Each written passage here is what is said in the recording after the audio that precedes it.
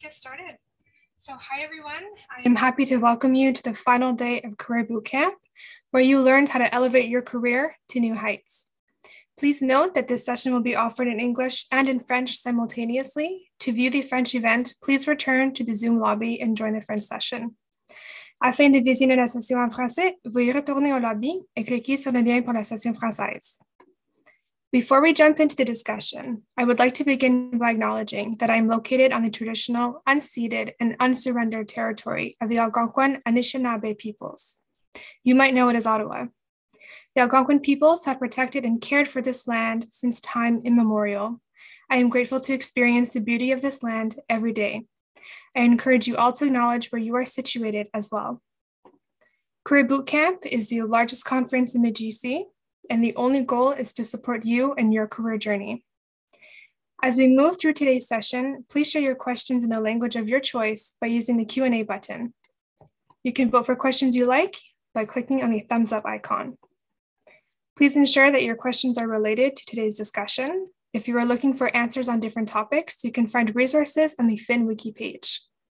As with all Federal Youth Network events, this will be recorded. All recordings can be found on our YouTube channel. In addition, we're trying something a little new this year. We're offering Another Way to Learn, a podcast series on the Career Bootcamp sessions. After Bootcamp, the podcast will be made available on Spotify and Apple. We would also like to note that the PowerPoint presentations for each session are included on our wiki page, so please feel free to follow along at your own pace. I will now introduce myself. My name is Trinity, and I will be your moderator for today's session on mastering video recruiting platforms. My pronouns are she, her. I have blue eyes, brownish ginger hair, and I am wearing a black turtleneck with hoop earrings. I am the co-president of the Cernak ESPN Professionals Network. I am also a junior social policy analyst with Crown Indigenous Relations and Northern Affairs, where my work focuses on coordinating governing bodies that oversee the implementation of modern treaties.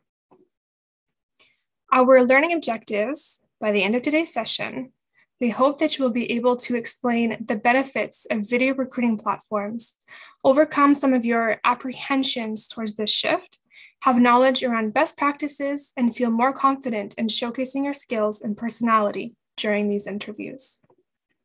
Before we get into the content of the presentation, we have a couple of quick polling questions. This is not a test, it's not mandatory, and it is absolutely anonymous. We're just trying to gauge your perspectives and experiences with video recruiting platforms. I see the poll has been launched. The first question is, have you ever participated in a video interview? Yes, multiple times. Yes, once. No, but I'm familiar with the concept. No, this is entirely new to me. The second question is, how do you feel about being interviewed via video recording platforms? Comfortable and confident, somewhat comfortable but with reservations, neutral, no strong feelings, slightly uncomfortable but willing to adapt, very uncomfortable and apprehensive. We'll give you all a few moments to answer the questions.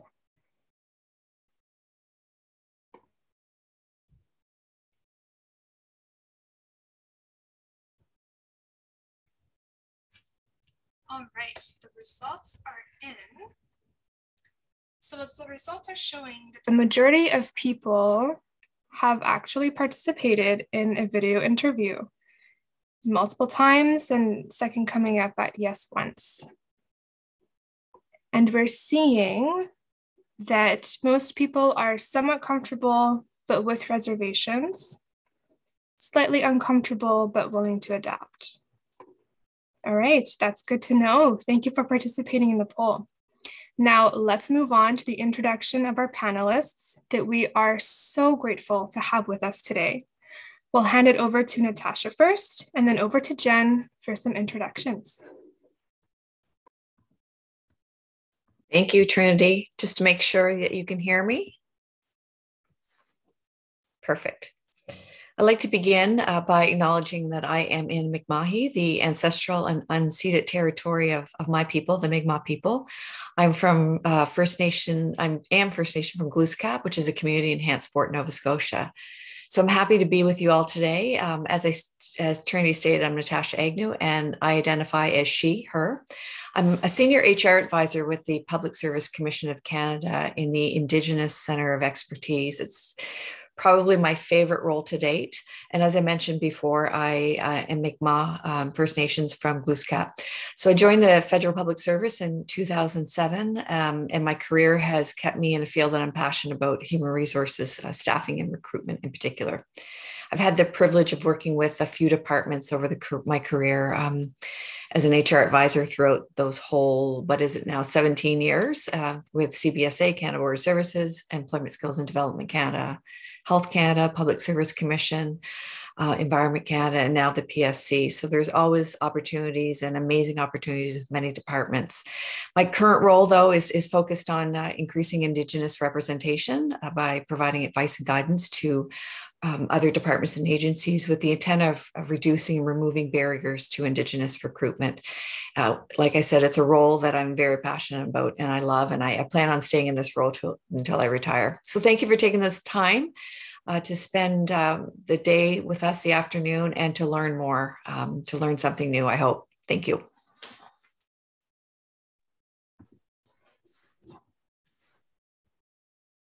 Hi, I'm Jennifer McDougall. I am typically coming from the Mi'kmaq territory, but however, I am in Ottawa today for the Algonquin Anishinaabe territory. I am a learning advisor across the GC. I have worked at learning most of my career, and my passion is welcoming new public servants and giving them the tools they need to be successful in their career. A large part of that has been staffing and understanding the staffing mechanisms, understanding how to apply for roles. And I was really excited about this topic because it's something that is fairly new that not everyone has done yet. A lot of us have been interviewed on camera like we are now, but typically it has been synchronous, and there are often opportunities to do it asynchronously as well. So in the month of October, I did my very first asynchronous competition where I was a candidate and I really enjoyed it. So I was really excited to be able to share that lens with you today so that Natasha can tell us why we do that, and I'll give you some tips and tricks from my own experience because it's recent. Perfect. Thank you so much, Natasha and Jen. I'm looking forward to getting some insights about video recruiting platforms. I've personally never encountered an interview of this format before, so I'm really looking forward to learning a bit more about it. We'll get started with the presentation, where we'll talk about why we use and how to prepare for a video recorded interview. Natasha, back over to you.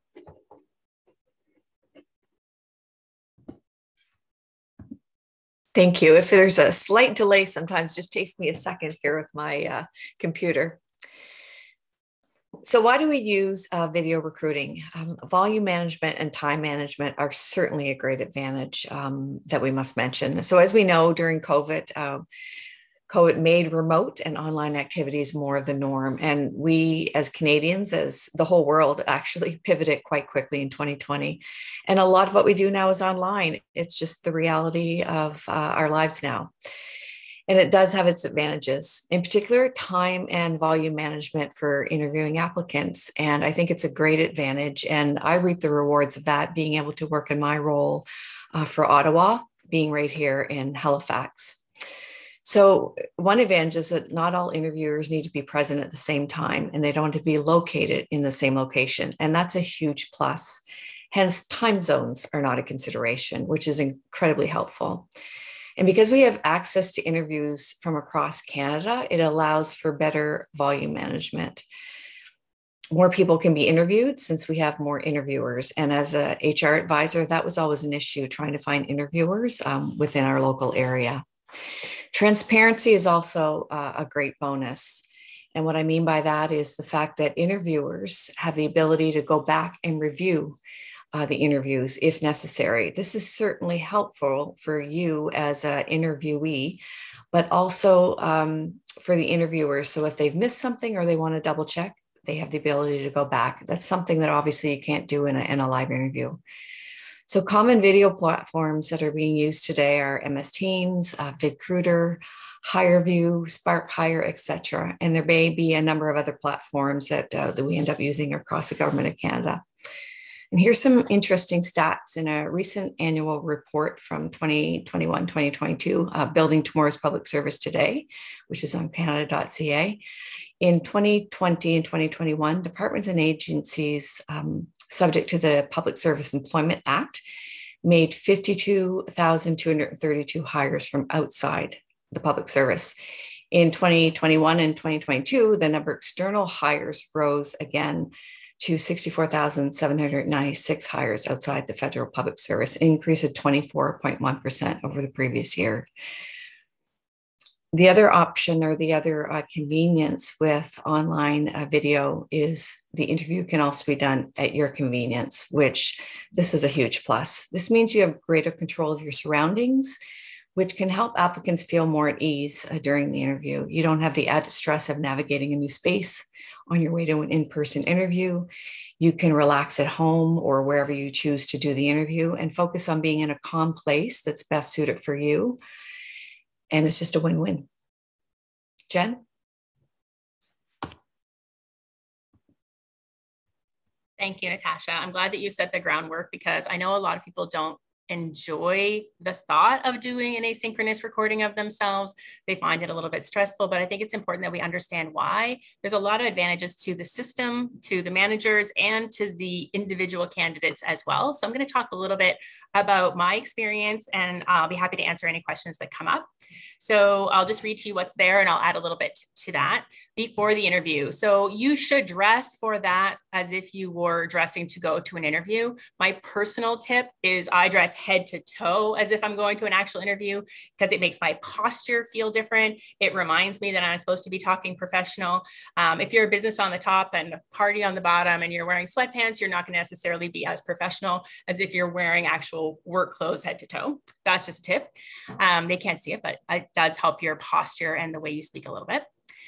Keep your background clean. So you have the blur function, but also keep in mind what's in your background, especially if you're in a space where there's other people, or if you're in a space where there's clutter. A lot of us are working from home. So just be really conscious about the space that you're choosing and what they're looking at. You never want the person to be looking at what's behind you. You want them to focus on you and what you're saying, because so much of what we say is in our nonverbal. You want them to be looking at you while you're speaking.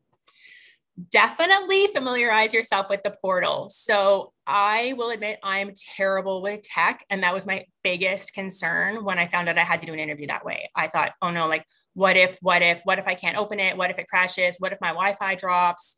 What if I don't know what to do? What if the sound's not working? What if I don't know how to unmute? All of those things were what I was most concerned about. So I will tell you what came in the email. The email was so detailed. Everything was laid out exactly what you needed as far as software, if you could do it on your phone or not. There was test links. There were things to check as far as your like diagnostic testing. There were tips and trips as well. So you were able to test what the portal looked like and the platform looked like before you actually had to do your interview. So I felt a lot better about that.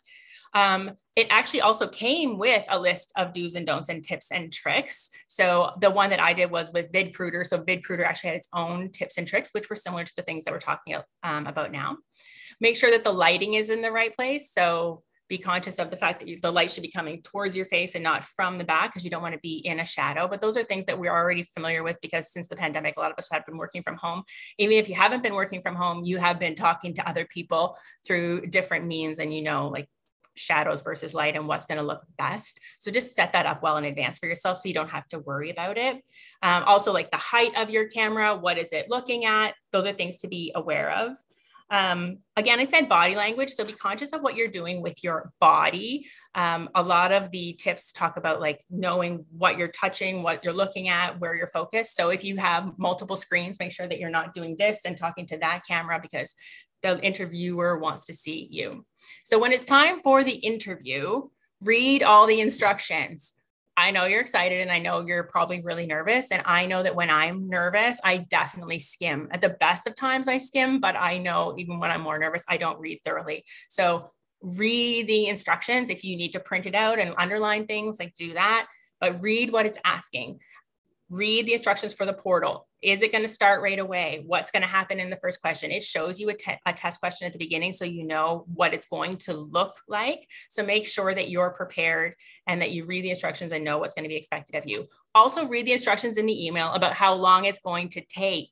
So this is so important. It'll say how long it's going to take. I think mine said it was going to take like 120 minutes. So I knew I had to evacuate my house at that time. I turned off, and now again, tech's not my strength. I turned off everything that was running on the Wi-Fi in our house so that I would be using all the Wi-Fi. I was as focused on maintaining that connection when I did my VidCruiter as when I was trying to get Taylor Swift tickets. It was just me in the house, no dogs, multiple layers of doors. I had all my focus. I had my notes. I was 100% ready. And you need to be that focused so that you can do your best at answering the questions and then presenting the answers properly. Check the timer. So look, it'll say how long you have until it starts to record, and it will say how long you have to do the recording. It will say if you have multiple attempts or not. Mine did not have multiple attempts. If you have multiple attempts, though, keep in mind, you can't go back.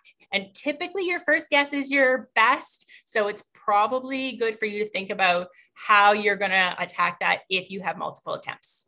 Obviously do the tech test. I did my tech test the day before and the day of because tech is my biggest concern. Resist the temptation to jump ahead. So really focus on one question at a time, really be prepared. I made a list of some things that you can bring to get yourself prepared and to have everything that you need with you, but don't get too excited about what other questions there are because it's timed for each question. And make sure that you're looking in the direction of the camera because your body language and your tone are so important. Your tone will come from if you're reading or if you're just talking. And so another recommendation is to write in bullet form and then fill in the blanks kind of like on this slide rather than reading from a script because that will also give them a little bit of your personality. So I have lots more to add, but I know there's going to be lots of questions, so I'm sure I can add along there. Let's head to the quote on the next slide, please. But above all, in order to be, never try to seem. So it's important that you're your authentic self. This applies in all interviews. It might be a little harder to do actually in a virtual interview because the person isn't face-to-face and can't read all of your body language, but it's always so important to be authentic and be you in an interview. Because when we're creating a pool, sometimes a pool can be very vast. You want them to remember you. So make sure that you show us the real you. And so that is something that I was really conscious of when I did mine. However, I do a lot of things like this, so I was a little bit more at ease. But if you need to practice, make some recordings of yourself, just like you would if you're making TikToks, record yourself, play it back. You don't have to share it with anyone, but just see how you sound. And is that how you want to sound? Is that authentic to you? Trinity, I'll hand it back to you. Thank you so much, Jen and Natasha. I have to admit, when I first heard the term video recruiting platforms, I thought it was a virtual interview. And I thought to myself, oh, no big deal. But these are in fact very different. So I appreciate all of the very detailed information that you've provided today. And I hope you got those Taylor Swift tickets, Jen. I really hope you did. Yeah, great. So we'll move on to questions from the audience, of which you may use the Q&A function. Please remember that you can vote for the questions you like most by using the thumbs up button. I will only ask the most voted questions. Now, I see lots are coming in to our Q&A, but I will get everyone warmed up with just one to start with. So for the both of you, how can applicants stand out positively in a video interview beyond the standard advice? Natasha, if you'd like to answer first, and then Jen, you can chime in afterwards. I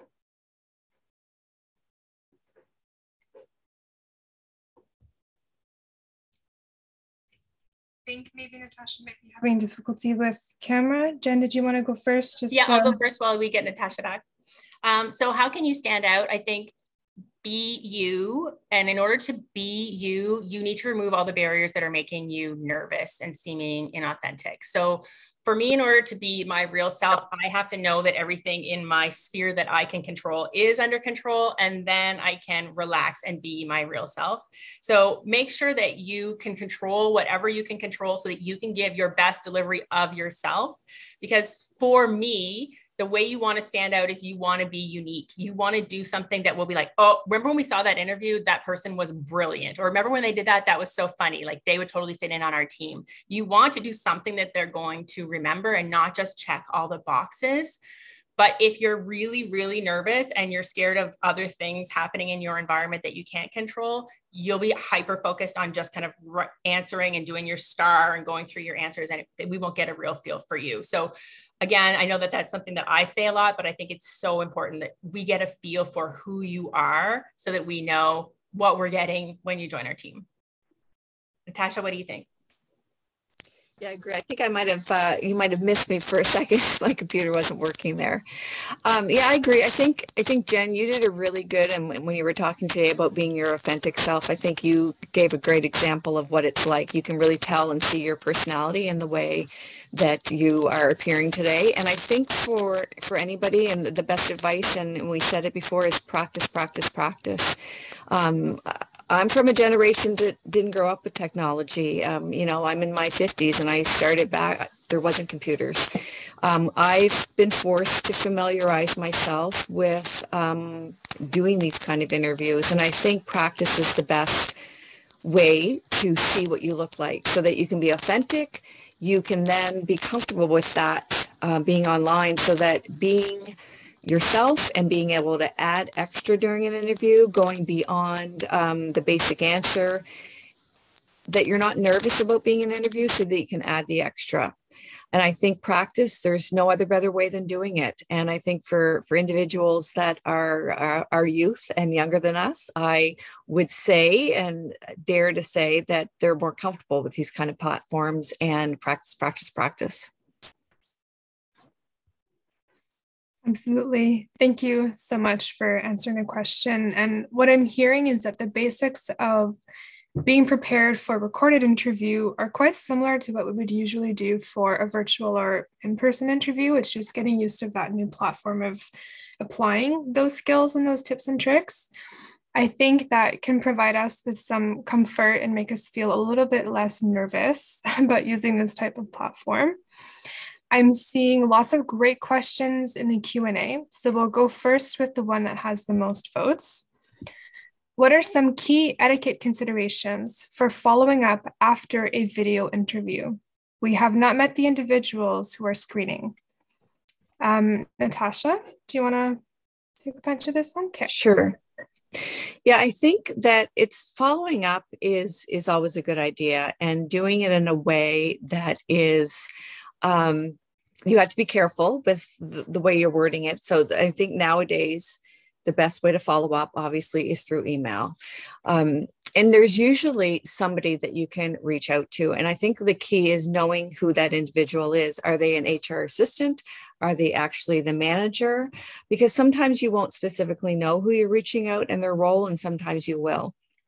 So I think that the best advice that I can give is to express gratitude for the opportunity that you were assessed, and make sure to be polite.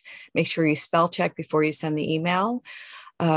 Make sure that you know who you're communicating with. And typically on, like, for instance, with a government job poster, there is an automatic email address that we place on a job poster. So that would be your first point of contact.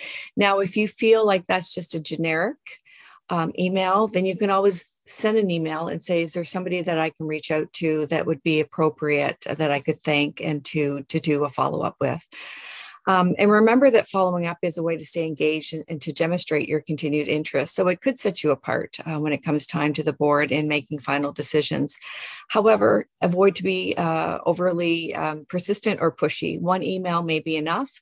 And also be aware of the time frame that you might want to allow before you follow up, because interviews in many organizations can take a little bit of time, and the assessment afterwards and finishing off the assessment can take some time. I always encourage hiring managers to let the applicants know the window of when they may hear back. And that would be the time period that you want to go through and make sure in some email, you can probably see it, to determine when is a good time to follow up. If they said that the interviews were going to be done at the end of February, wait till the end of February to follow up. So Jen, do you have anything to add to that? I do. I have a couple of things that I'll add, but then I was thinking about what you were saying. I'm like, okay, what did I do? So because I just did this, I wanted to think about what would I recommend versus what did I do? So I got an email notification saying that I had made the pool. At that point, I did message the appropriate person who was doing the hiring and let them know. I said, you would have seen my interview, but I haven't met you. And I wanted to introduce myself. So I reached out with that saying, I've made the pool. You've probably seen my recording, but we haven't met. And I wanted to introduce myself. And actually she wrote back and said, I remember your recording. And actually I wrote down what she said so I could share it. She said, I was impressed by your thoughtful answers and your sense of humor. So she really did see it because I do tend to add a little humor to my answers. So that for me meant that I had done a good job of leaving a mark of my authenticity and the way that I had done it. And I did reach out and she did remember. So at that point, I kind of dropped it there. Like I had done all I could do at that point, but I wanted to make sure that I did that. One tip I would also offer, Natasha said that there isn't always a contact person. If you can narrow down what the role is, you can figure out who's doing the hiring typically by using the government electronic directory system, GEDS. So you can do a little org chart search and try to find the right person. And if you know someone in that department, you could probably ask them if that's the right person. That shows a little bit of initiative and a little bit of super sleuthing. That's my expertise. So if you ever need help with that, just reach out. I'll help you do the super sleuthing. But it is nice to send a personalized email. But I also agree with Natasha, like don't hound the person, but you have never met them. So you do have the right to write to them and just introduce yourself. I just have one thing to add to that. And it's, again, this is before the time of video interviewing, but I had a manager when I became an HR advisor that couldn't hire me because he only had one position in Atlantic Canada. And I kept in touch with him briefly. I received my results for my language results. And I just followed up with him to let him know that I had received a CBC. So my French was pretty good at that point. And because I reached out to him just to let him know, he ended up hiring me as a casual. I ended up getting hired on as a term, which led to me becoming indeterminate. So it was that one contact to let him know that where I was still interested, that just happened to evolve into me becoming indeterminate.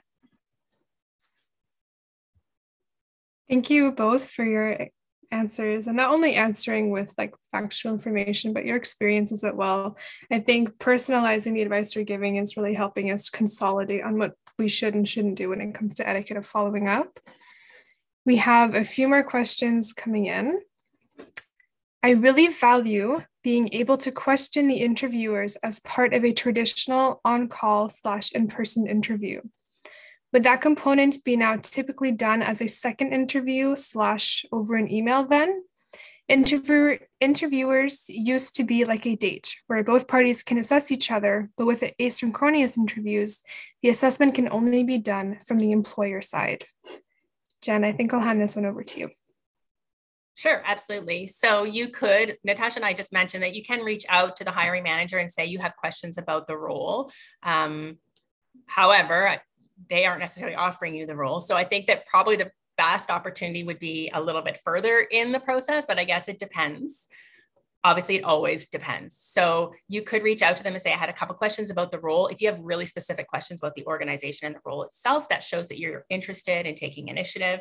But if your question is about like, do they provide funding for your MPA or something, like maybe don't ask that before you've made the pool because you don't want to scare them off. So it just depends on the type of question you have and where it would fit in the scheme of things. But of course, you're going to meet them before they hire you. So if you make it into a pool, they will always want to meet you for a fit interview or an informal discussion or something like that. I'm sure there's actual good terminology that Natasha can share with us for that, but you'll have an expression of interest and then they'll meet with you to make sure that you're the right fit. They won't just offer you it from the pool blindly. Okay, perfect. Natasha, did you have anything you'd like to add? Yeah, that's exactly what I was going to say. I think the opportunity, and as a manager, we're used to that now. We know that people want to interview us as well and make sure that we are a good fit for them. So there's definitely an opportunity to do that once a position's being offered to you before you accept it, to want to meet the team and to want to know what kind of management style. I've been offered a few positions where I had the opportunity, was given the opportunity to meet my colleagues that I would be working with so that I could talk to them about the work environment, the manager that would be managing me or my team lead. So there's definitely an opportunity to keep that in mind for when you are further along the process, as Jen said. Perfect. Thank you. So I think the highlight there is, although the opportunity to ask questions is not live in that moment with the interviewer, there will be opportunities down the road when it comes to the hiring process and other assessments. Our next question is, how can applicants effectively prepare to handle technical issues or glitches that may arise during a video interview? And do these issues impact their chances of being selected for the position? I'm not sure if anyone wants dibs on this one. Go for it, Jen. I'll start because I was terrified. I'm terrified of technology. Like even today, I'm terrified of even touching my laptop because I'm in a space that I'm not familiar with and anything could happen. So I read that email very thoroughly, and there were a lot of links to test things. There was also an indication of what you can do if there's a tech issue. So in my case, they used VidCruiter. It said right on it, if you have any technical issues, call this number. There's someone there 24/7. So if there's a tech issue, the government's not going to hold that against you. The hiring manager's not going to hold that against you. Although you do have to be proactive. You can't only have to do the interview and then say the next week that you didn't finish it because you had a tech issue. You have to solve it in that moment. But there are safeguards in place because nothing is going to work 100% of the time.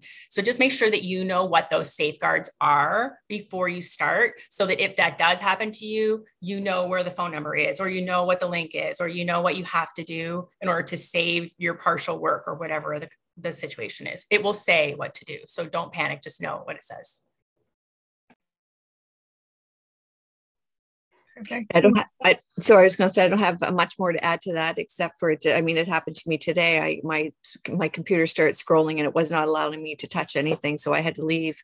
But it's just about not panicking, because it happens to all of us. You know, we prepare and we think we know everything, and that something technology, and then all of a sudden your internet shuts down out of nowhere. So it's okay. And I think, like Jen said, we are really well aware of the fact that anything can happen. So when instructions are sent out, everything that can possibly happen and helping prepare the candidates is what you will receive. So just making sure you're prepared and read and have the number that you need to contact right there if something was to happen, or the email that you're supposed to contact. There's always someone there to help. So just don't panic. Perfect. Thank you. And, I think the more we start to utilize tech or rely on tech, the more we realize that it can be unstable, which I think brings folks to being a bit more forgiving when we do run into tech issues. Our next question is, I would love some advice on best tips for attending virtual career fairs. It can be really challenging, especially with limited chat times and recruiters often chatting with multiple people at once. How do I make the most of my 5 to 6 minutes while also not coming off as unprofessional, asking too many questions rapidly? It might not be directly related to recording platforms, but I think it's a great question. Well, I think that we see that a lot. I know that the Federal Youth Network offers speed mentoring regularly, and I think that that's a similar situation where there are multiple candidates or multiple learners that want to talk to one expert or one person who's the hiring manager, whatever the case may be. And my advice after having attended a ton of those is to ask a well thought out question. That's how you'll stand out. So don't ask what everyone else is asking, and don't ask something that you could probably have looked up online. When someone asks me something that they could have looked up online, then I'm like, okay, no. So use your time really wisely and make an impact by asking a really well thought out question. That would be my advice. Natasha? Yeah, I was going to say, career fairs is something that at the Public Service Commission we do all the time. And there are going to be departments, let's just say there's a bunch of various departments or agencies that are there that you really are interested in speaking with. And they might be the busy tables, and they might be hard to get in and chat, but just be prepared with whether it's paper and pen, good old fashioned paper and pen. If there's not an opportunity to speak to someone, there'll always be an opportunity to get someone's email address, and which is a great thing to do in that moment, because I would recommend it even if you do have a chat with somebody and have the opportunity. But to really have that one-on-one focus with somebody that maybe is surrounded by many people and you don't have that privacy, try to have a chat, but get the information from the individual so that you can reach out to them through MS Teams and set up a virtual call, especially if you're very interested in a specific department or agency and that's who you want to work with.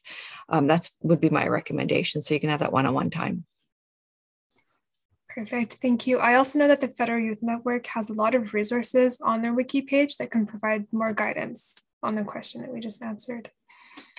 On to the next one. Can you talk about the loss of personal connection and the ability to build rapport between interviewer and interviewees during these recorded video interviews, how this impacts the hiring process, and how it might impact retention? Natasha, I might turn this one over to you first. Sure. I think some of the things that we chatted about already are probably applicable for this question as well. It's about being prepared and showing your authentic self. And I think that when you don't have that interaction, being authentic and just showing your personality is key. Trinity, can you answer? I just want to make sure I cover, because there was something in that question that I wanted to make sure I made the point. Tell me the question one more time. I'm just trying to pull it up. I think it Sorry to catch you. This question. No, that's all good. Can you talk about the loss of personal connection and the ability to build rapport between interviewer and interviewees during the recorded video interviews? How might this impact the hiring process and retention? Okay, that was part of it that I wanted to say, was the last part of that. And I think, again, being authentic and then using that opportunity again at the end to reach out. If you're an individual that's being considered for the position, then you have that opportunity to create the rapport or to get to know the person. So it just might not be the same as when you were doing a one-on-one interview in person with somebody, but that opportunity to show yourself, to get to know the interviewer, to create that connection can be done. It just looks a little bit different because of the way that online interviews are done. But as far as it affecting the ability to get a job, assessment boards and managers are trained on interviewing and assessing people and not being biased. So there's certain things that we do as hiring managers, as HR advisors, that we make sure that we don't have a certain bias and that we treat people equally when we're assessing them. And that's by being prepared as a manager and knowing what kind of responses we're looking for. So there's certain things that you shouldn't have to worry about, but just being yourself and preparing is just, that's going to be a running theme here that we say today, and just being confident. Jen, do you have anything to add to that? Yes, I do. So because I've done different types of interviews as a candidate and as a manager on the other side of the board, what I can tell you is from my personal experience, I struggle when there is a live person on the other side, because I'm looking at Natasha and you see how she just nodded. So I'm going to keep talking. But if she didn't nod, I'd be like, oh, that was a mistake. I got to back up. I'm going to backtrack.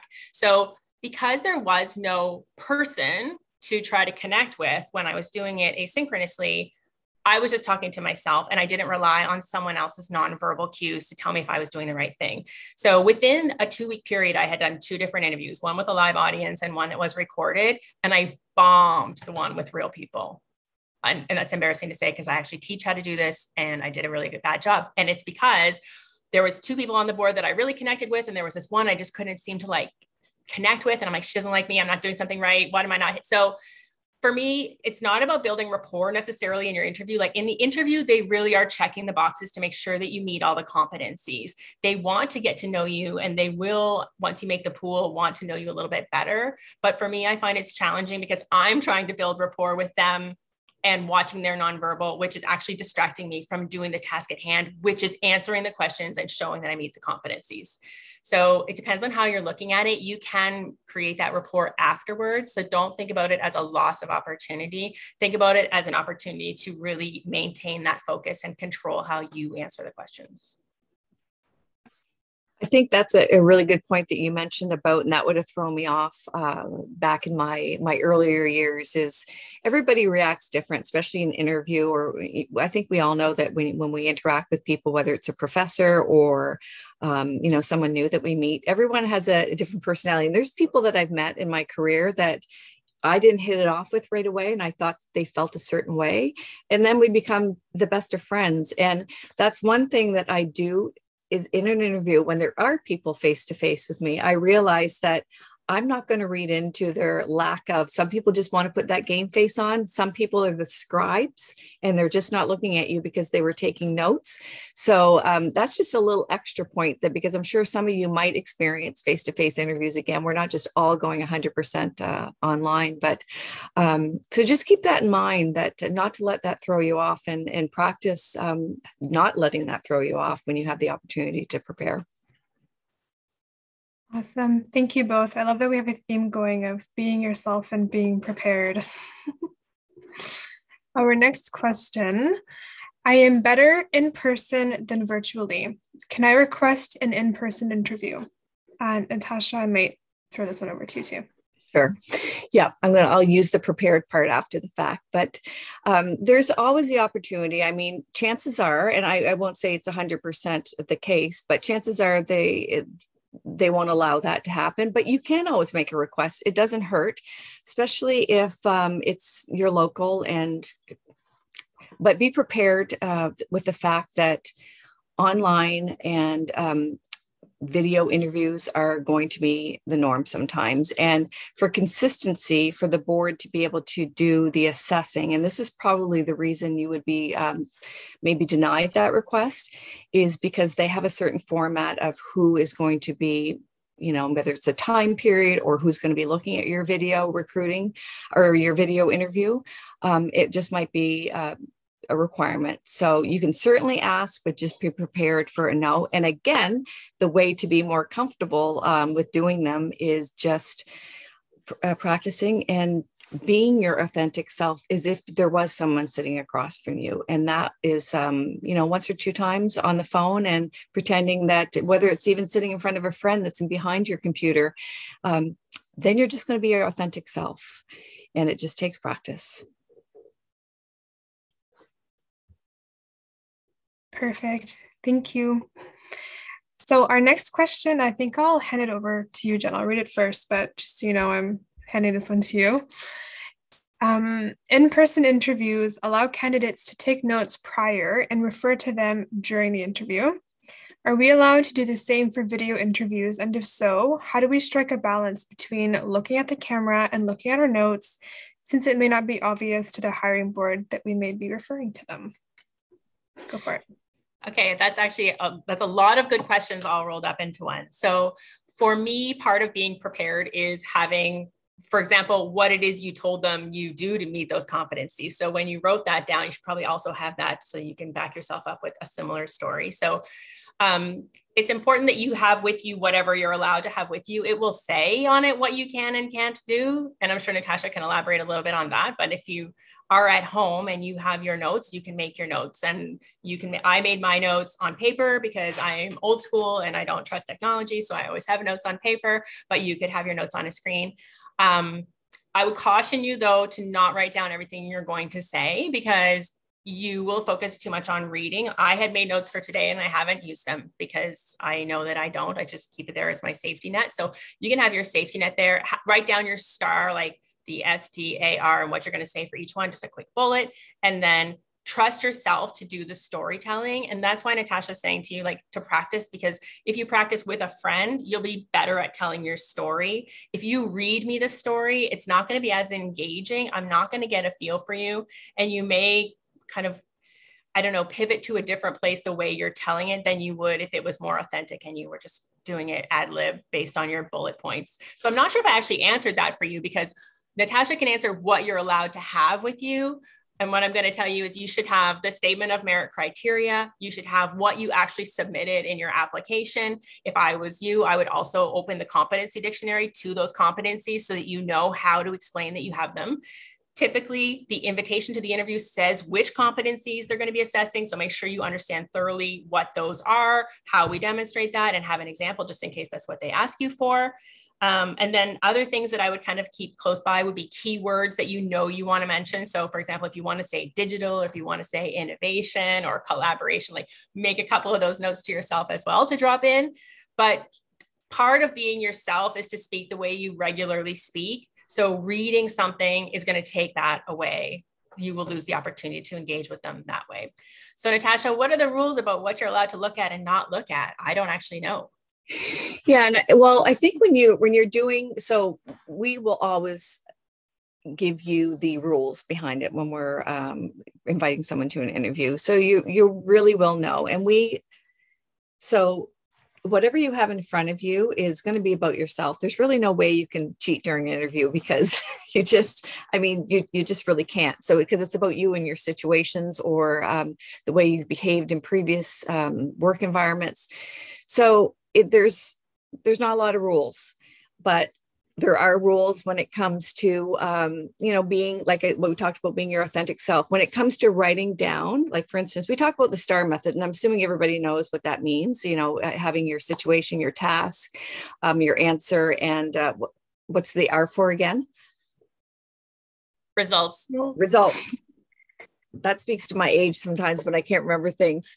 But having notes there so that if you've practiced before and you don't know exactly necessarily every situation, but if you know, for instance, let's say a competency of interpersonal skills. And I think of a bunch of different examples in where I have demonstrated really good interpersonal skills, and having those stories that I've practiced in front of somebody to be able to have notes written down in front of you when you're doing an interview, that's going to be fine. Your rules are going to be told to you. So you don't really have to stress too much about doing something that you shouldn't be doing.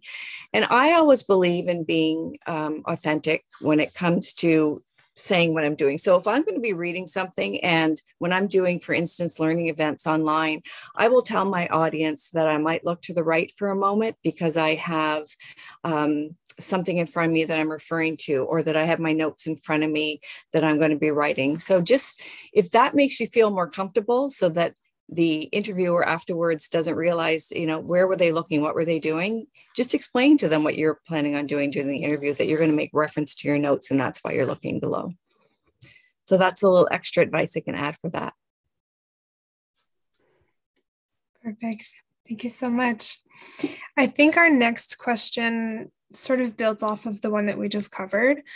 It's in regards to getting questions ahead of the meeting. So with traditional interviews, usually you would get maybe questions an hour to 30 minutes before your interview. You'd have time to prepare. They're asking here with asynchronous interviews, they're doing one questions at a time. Are there any plans to display all the interview questions ahead of time before going the loop of recording one answer at a time? So I think it's just wondering like how questions are distributed before an interview. I don't know, Jen or Natasha, if one of you want to go first. I can tell you the one that I did and what it looked like, because that's all I know is the experience that I had. So it would show the question. The question would show up, and I think it would give you like 10 minutes to write your answer. So there's the question on the screen and a timer that says 10 minutes, and all of a sudden it's like 9 minutes and 59 seconds. So it's counting. And then you scramble and like look at your notes, write your STAR, write your story, look at the competency dictionary, make your notes. And then it will tell you to start recording. So in my case, it gave you the question and a little buffer period to prep your answer, but it didn't give you all the questions ahead of time.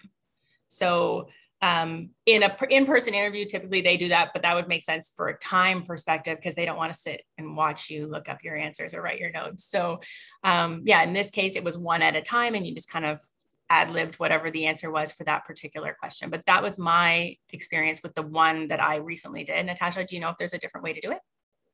Well, there can be, but Michael, how much time did they give you before the question or before you had to start recording? What was the amount of time? It wasn't very long, like 10 or 15 minutes maybe for each question. Okay. And then you had like maybe 10 minutes to do your recording. I wish I had taken better notes of the time. I was very in the moment at the time. I wasn't thinking about sharing. So I should have taken notes. Well, that's certainly a good point, because in an interview in front an actual interviewers. You're not going to be given that amount of time, or you certainly could use it, but it's more of an awkward situation sitting down in front of someone for 10 minutes. In the interviews, and most of the interviews that I've done have been in person, and you do definitely feel more like you have to answer in the moment, and taking more than a minute to write down your responses is, I think, most people usually end up taking not much more than that. But I would think that it differs. And sometimes you might be, and it's not just a blanket statement to be able to say that you're never going to have the questions ahead of time. You might have the questions ahead of time that an assessment board would provide you, because sometimes what ends up happening is you will have a question that requires a lot of input, a lot of maybe research, and that you have to answer in front of the online in the video, but you were provided with the questions ahead of time because there's going to be a lot of depth to them and a lot of work to them. So I don't think it's a standard that you're not necessarily going to see, but I think Jen's example of how much time she was given, with the fact that you are the person that know yourself, what kind of work you've done and what best relates to a question. The fact that she was given 10 to 15 minutes is quite a bit of time to prepare, and you should be adequately prepared to use that time efficiently. It all comes back to being yourself and being prepared for anything. Mm-hmm. So I'll ask the last question for our Q&A, as time is just flying by. This one is related to your background. I know for myself, I live in an apartment and I'm staring at my kitchen right in front of me. So I'm sort of pushed up against the only blank wall in my apartment for these types of events. But they're wondering if you could provide some practical tips for setting up a suitable background and environment for a video interview, especially if I just lost the question, especially if I don't have a dedicated home office space. Jen, you can go with this one if you want. Well, in this particular case, you need to find yourself a dedicated space. So, because you don't want to leave your opportunity to make the pool to chance that one of your wild coworkers runs by, or that someone pops into your cubicle, or your children are there, or your dog is barking, like whatever else can happen. You need to control that space. So visually, you need to control what they see, but you also need to control what you see and other things that could be a distraction. So honestly, like if you have to sit on your bathroom floor with a blank wall behind you, do that. Lock the door. And because you need a space that is yours, that you can control, because you need to control as much as you can so that you can feel confident, and you don't want to let anyone else have an impact on that. So you could go into your office before work when no one's there, or you could book a boardroom and make sure that there's a sign that says do not enter. You can kick out your family if they're there. Because the ones you get, usually you have a wide window. You can do it like on a weekend when your family is out at swim lessons. You can have the house then. So be just really strategic about what you're seeing, but also what you're seeing, because if there's distractions happening out there and you're like that's going to impact you. So make sure that you can find a space and lock it down for yourself, keeping in mind that you want it clear in the back, but you should also have it clear in the front. That's my opinion. What do you think, Natasha?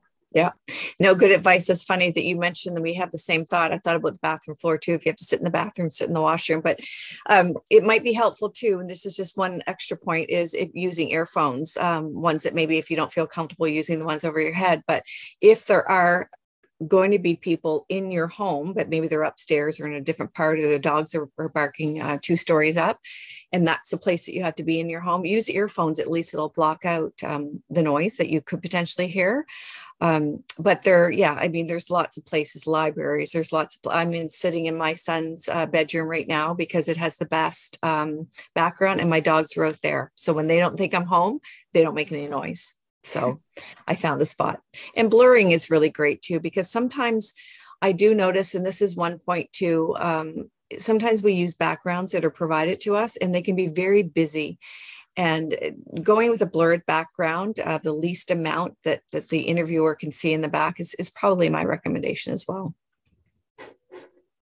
Perfect. Thanks to both of you. I also, just to chime in a little bit, I've seen some folks use like the little dividers that you can get on Amazon. They're super inexpensive and it can kind of block out, let's say your office is in your bedroom and you don't want people seeing your bed.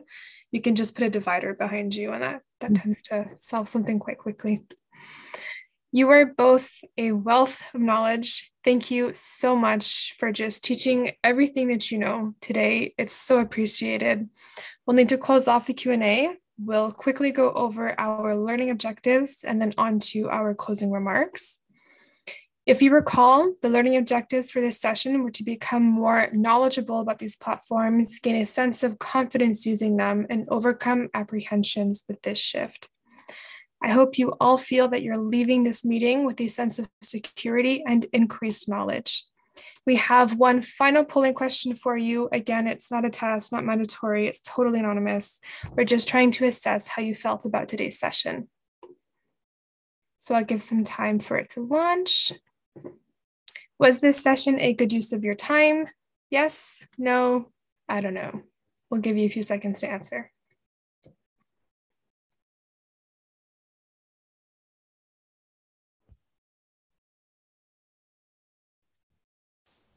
Excellent. Thank you so much for your responses. A few reminders and some housekeeping. The Finn will be hosting in-person learning days across the country. Be sure to register super early to guarantee your spot, as these sessions will likely sell out. Information including how to register and which cities will be hosting events can be found on the Finn Learning Hub.